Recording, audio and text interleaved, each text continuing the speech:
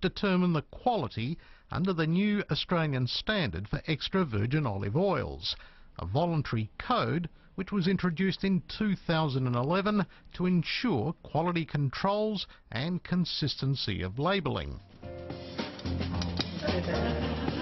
Let's give that a good mix. And we also threw in an imported oil, the GC brand Master Chef George Kalambaris sells, which comes from the Grecian island of Crete. All the leading Australian producers, everyone that makes certified Australian extra virgin olive oil, has on-site testing and sends the oil away to a laboratory to get more tests done to make sure it is good quality and it is what it's supposed to be. It's state-of-the-art, multi-million-dollar purpose built with room to expand. Floor space, 10,000 square metres, 4 million litre stainless steel storage capacity, 1.5 million litre rainwater storage, 5 bottling lines, laboratories. He has got a magnificent laboratory in there to do world's best testing. I mean, he could set the benchmark in testing oils. Absolutely. He has a full-time guy there that is trained to do that. Kevin Hoey, another of the many managers who've left Mr Harney, says with facilities like that, there can be no excuses for a single drop of bad quality oil ever leaving the Big Olive factory. It should be tested on the entry, tested after production, and then random tests before it's dispatched. Kevin lasted less than 3 months as general manager. He says he quit after his many written warnings to Mr Harney about poor workplace practices. There were some major concerns. I mean, there was some equipment there that if it had started up, I just would have walked off. Well, I wouldn't have allowed it under my management. If you raised any of these personally, you got absolutely berated. But on to our lab results, and they're most disturbing. None of the oils could be classified as extra virgin as claimed on the labels. 7 samples, including his flagship Ozolio, the premium Coorong and the Big Olive, were classified as Lampanti. In other words, better suited as lamp oil and not fit for consumption without further processing. 2 were classified as low-grade virgin oil. From what I can see, there is at best a blend of refined olive oil with a bit of extra virgin, but none of them are actually as labelled. At worst, they're made from bad olives, they're old oils, and in fact anyone who tastes them can tell that this is not good product, if they know what they're talking about. But it gets worse. The Big Olive and the Coorong samples were most likely adulterated with another unknown type of oil. All but 2 samples we tested were found to be well past their best buy date, with one of the Big Olive oils almost 4 years past its best, another nearly 2 years. It was much the same with the so-called gourmet Coorong, rich and flavourful, and the Beni Vita. None of them are extra virgin oils. Most of them are Lampanti oils. So what are you insinuating, Frank? Well, they're not the oils you say they are on the label. In fact, many of them are well past their best before date. The Coorong, rich and flavourful, and the Beni Vita had no batch dates, another breach of the Food Standards Code, while 3 oils had best buy dates greater than 2 years, which doesn't comply with the voluntary Australian standard. It should be on every bottle. These oils that you tested are way beyond that. In fact, most of them were not extra virgin even before they were put in the bottle. Not even before they were put in I reckon they were bad before they went in the bottle.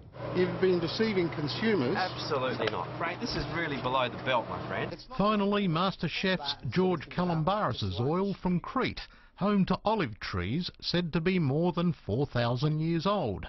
Luckily, his isn't that long in the tooth, but our tests revealed it's almost a year past its best, and an old oil, which would only pass as virgin oil under the new Australian standard. There's no reason why you can't get good oil from Greece or Crete. They have great varieties and they know what they're doing. This oil that's in George's bottle, sadly, is pretty old. And again, not extra virgin oil. Yeah, but at the stage in its life where it's way beyond extra virgin and really shouldn't be sold. Mr Kalambaris was overseas when we told him the news and has yet to come back to us. There's no suggestion he has deliberately imported an inferior product. However, Paul Miller says George should take more care. But I would really expect a bloke like George, who knows his food, and particularly knows his Greek food, and particularly with Greek heritage, to know what good olive oil tastes like. Testing by the Olive Oil Association has revealed the best 5 and worst oils being sold in supermarkets. Woolworths tell us they will support the new standard and expect their own branded oil to be compliant by mid-2012. Coles says it will do the same, but over time, and will withdraw any other branded products that do not meet labelling and food safety regulations. The all-Australian extra virgin olive oil. Cobram Estate. Taste the difference. Paul Miller advises you buy brands that have this seal of certification, like the award-winning Cobram Estate from Victoria. I think people feel betrayed when they hear that a product as special as extra virgin olive oil that they bought in good faith is not. You know, and that's why the Australian industry went to so much trouble to develop its certified Australian extra virgin stamp and develop the standard for olive oil in Australia. All we're asking the retail sector now is to apply the standard. It shouldn't come as a surprise that the Big Olive isn't a member of the Olive Oil Association, and its products do not carry the certification stamp. In the meantime, former workers like Kevin Hoey and Sean Riley are planning a class action to recover their outstanding wages and entitlements. We'd come a long way for a change and to the land of opportunity, and it just turned to custard. Mr Harney refused an interview with us and then had his lawyers write letters accusing us of making this all up. Now, after seeing our results, the Big Olive pointed out that the products were bottled before the standard came into play. However, our laboratory says they still should not have been branded extra virgin oil and would have failed the international test. They also alleged that the samples were tampered with to make them look bad. Just plain ridiculous. And they demanded we publish a media release implying disgruntled workers may have been responsible for their contaminated product. Very happy to cooperate. We've got a fantastic showpiece up there, and this isn't really the right way to be going. Fantastic showpiece, okay. Mr Harney and Mr Mogilbay claimed through their lawyers, Isle Sally, they knew nothing of any of these practices and blamed their ex-employees. They say they're investigating what has happened and are committed to complying with the Australian standard. They also say they're withdrawing some of the products that don't meet that standard and have assured us there'll be no problems in the future. Well, there is